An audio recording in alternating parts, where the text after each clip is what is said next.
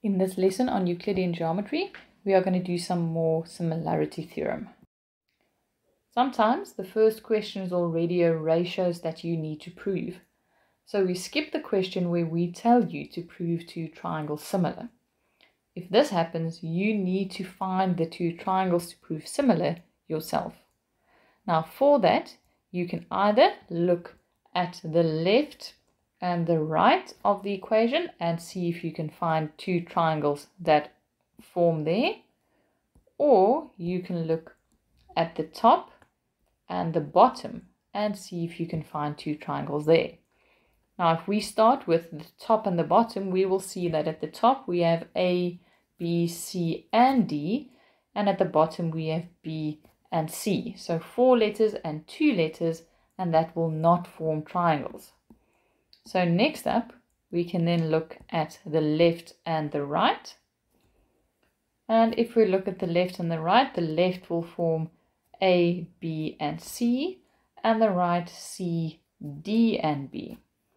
These are 3 letters, so all we need to do then is go and look on the specific picture and see if those 3 letters do form a triangle. So let's have a look at an example. In the sketch, AP is a tangent to the circle at P, and we are given that PN is parallel to SR. The first question immediately skips to proving a ratio. So we need to find our two triangles. If we start by looking on the left and the right, we will find 4 letters P, S, Q, and R on the left, and S, T, and R on the right. So on the left we have 4 letters not forming a triangle, so this will not work. So our next option is then to look at the top and the bottom. And at the top we have the letters P, S, and T, and at the bottom Q, R, and T. And now we need to see whether these letters form triangles in our sketch.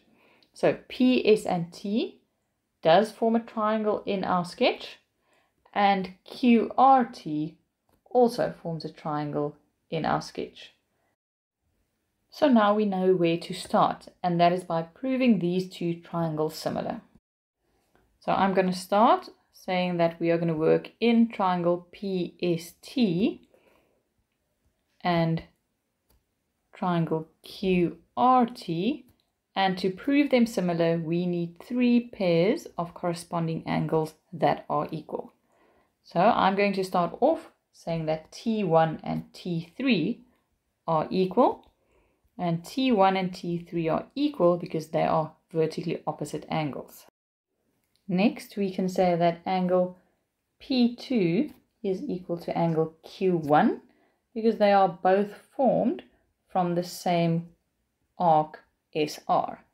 So P2 will be equal to Q1, and the reason, angles in the same circle segment.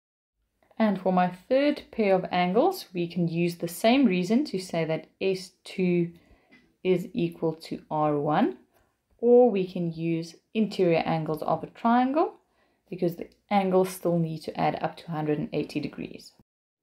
And now we can make the conclusion that these two triangles are now similar. And I'm going to write the correct order by using it as I just wrote it down. TPS will be similar to TQR. And my reason, angle, angle, angle. From here, I now need to find my ratio so that I can prove what was asked. So now I can say that TP and TQ form a ratio that will be the same as PSQR, and that will also be the same as TS and TR. My reason for that? Similar triangles. And now I just need to finalize this by finding the 2 of the 3 options that form the question. So I have PS and QR, and I have TS or ST and TR. So my final step is to write down the two correct parts of that proportion, and then I've proven what they've asked. In the next question, you will see that they are asking us to prove a product. And that means we need to start by working backwards with cross multiplication to see what the two ratios were, and then use those ratios to determine which two triangles we need to prove similar. It is important to mention that this is only your planning or what you want to prove. Otherwise, it will look like you are accepting something that you still need to prove.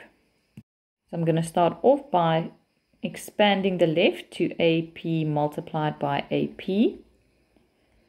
And then I'm going to reverse the cross multiplication. So I'm going to divide on the right with one of the APs and divide on the left with the AS. From here, I now need to find my two triangles that I need to prove similar. So on the left, I have APS, 3 letters.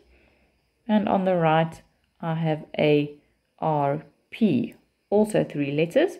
And now we need to see whether these 3 letters form triangles on my picture. And APS does form a triangle. The second one, ARP, also forms a triangle. And now that my planning is done, I know where to start. And that is by proving these two triangles similar. So in these two triangles, A is a common angle. So A will be equal to A because it's a common angle.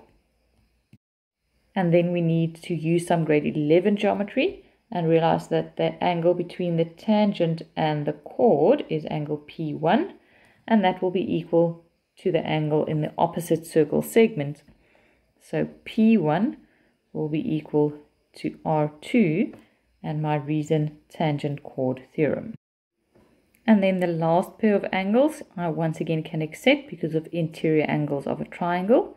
So S1 will be equal to P1 and 2, and my reason interior angles of a triangle. And now we can make the conclusion that triangle APS is similar to triangle ARP, and my reason angle, angle, angle. Now I need to go and find the correct ratios to get to my product that I need to prove. So when I write down my ratio, the first 2 letters, AP and AR, will form the same ratio as the last 2 letters, PS and RP, and the same as the first and last, AS and AP. And my reason, because they are similar triangles. Now I need to go back and focus on my planning and the letters that I need in my 2 ratios. So it's AP, AS, AR, and AP. So when I now only use these 2 ratios, AP over AR is equal to AS over AP, all I need to do now is cross multiply to get AP squared equal to AS times AR.